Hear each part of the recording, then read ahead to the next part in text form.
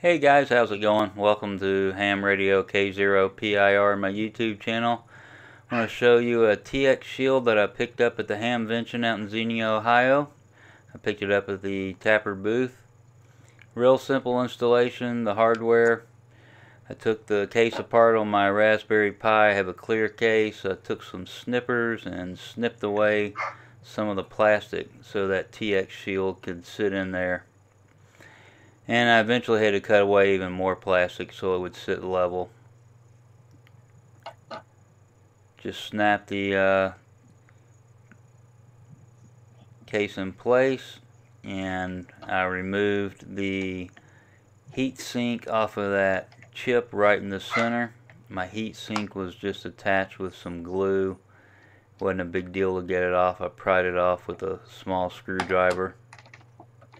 The TX shield won't fit in there with a heat sink, and I haven't noticed any difference. I don't think these things heat up very much. But I just want to show you where it sits on the GPIO pins. I was a little confused at first how it went in there. It sits towards one end. I had to cut away the end of the plastic case. You can see where the antenna goes in, and the antenna wires are just attached with some set screws. No big deal. Make sure you push it down good. And like I said, I had to cut away some more plastic so it would sit level. Okay, and once you get that installed, next is the installation of the software. Real easy to do. I'll put some links below. So next up is the software installation.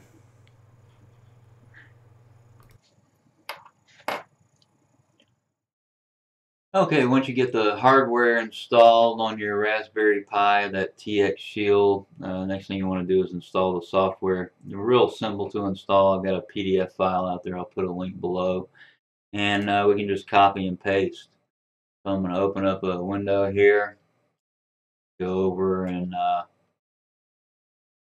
copy and paste. And next is just another copy and paste.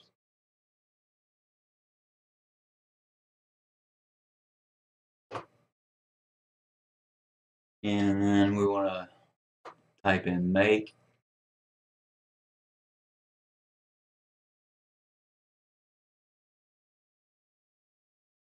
Once that's done, we just want to sudo make install. And that's pretty much it. Got an antenna connected to the TX shield. You can go ahead and run a simple command just to try it out and see that the software will work. And I've got this again in the PDF file. Having a little trouble with my mouse here. And I apologize for the audio quality. I'm using the microphone on this Logitech webcam, and it's not the best.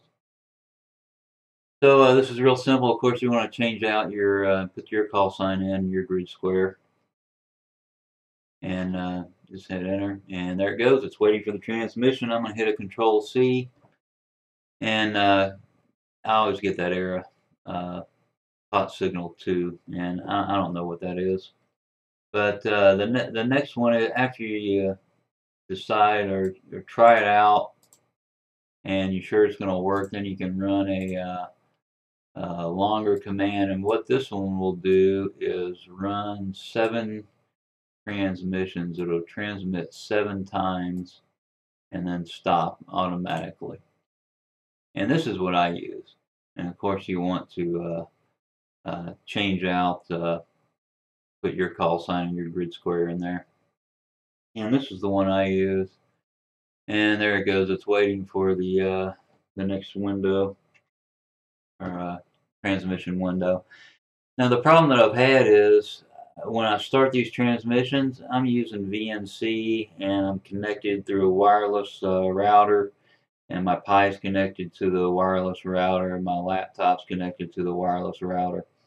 And when I start these transmissions, it kills the Wi-Fi on the Raspberry Pi.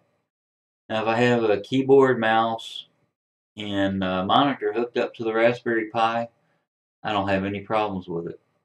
But the way it is right now, going through the Wi-Fi, it will kill the Wi-Fi, and then I'll lose my VNC connection, and I have to wait until it finishes transmitting, and then the Wi-Fi will come back, and I'm able to get back onto the Raspberry Pi and see what I did, or see the transmissions.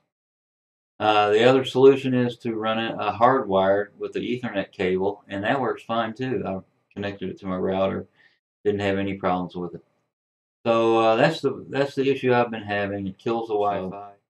You know, there's a workaround. Either use an Ethernet cable or have a monitor, keyboard, and mouse hooked up to it. And I have ordered a touchscreen for it. That I think is going to be my solution, and then I won't have to mess around with the Wi-Fi. Okay, I have it running. You see my antenna coming out the side of it, just 2 small wires. I have a keyboard, mouse, and monitor hooked up to it. I've got WSJTX running on my laptop. I'm monitoring my signal. And then over on the WSPRnet, I'm checking to make sure that I'm getting out, and I'm getting out. It's working. This little antenna is just inside my office. A couple of wires, each one 17 feet long. There it is on the ICOM 7300. That's what it looks like. And this is the monitor on the Raspberry Pi. That is WsprryPi running. I tried a couple of different setups. I have the 2 wires coming out for the antenna, and that's running off the power supply. The power supply that came with it.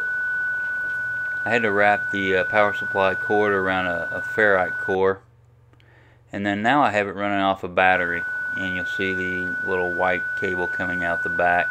That goes to that white battery there, and again, just using that battery, I'm getting out. WsprryNet is picking me up. Guys are picking me up all over.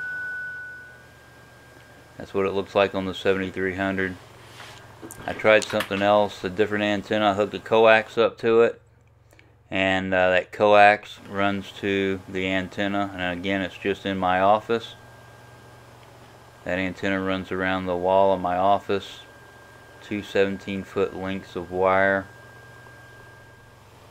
and guys are picking me up.